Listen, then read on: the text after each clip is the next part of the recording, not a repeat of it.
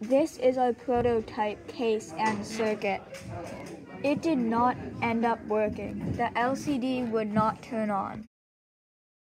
We redid it. We had to add a potentiometer, then it started working. We wanted to 3D print the box for a clean look. This is a bottom half of the box. We made it in Fusion 360. This is the 3D printer in action.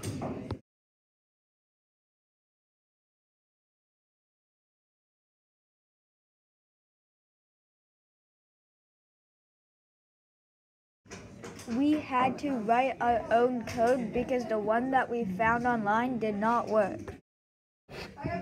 With the help from the company Parthenon, we were able to finish the project on time. We are super happy with the final product. This is our Arduino Lap Timer.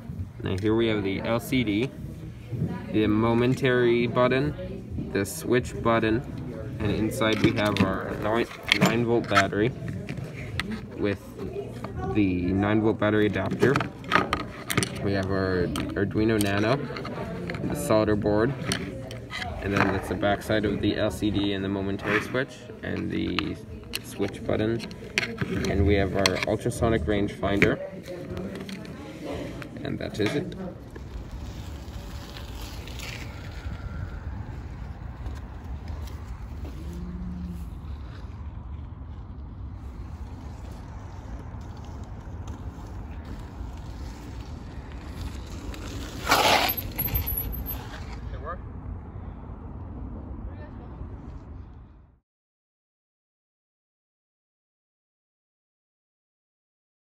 I learned a lot about 3D printing and 3D modeling.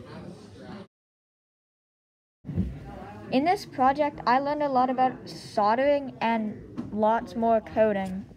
We really enjoyed this project. We both thought it was very fun and we learned a lot.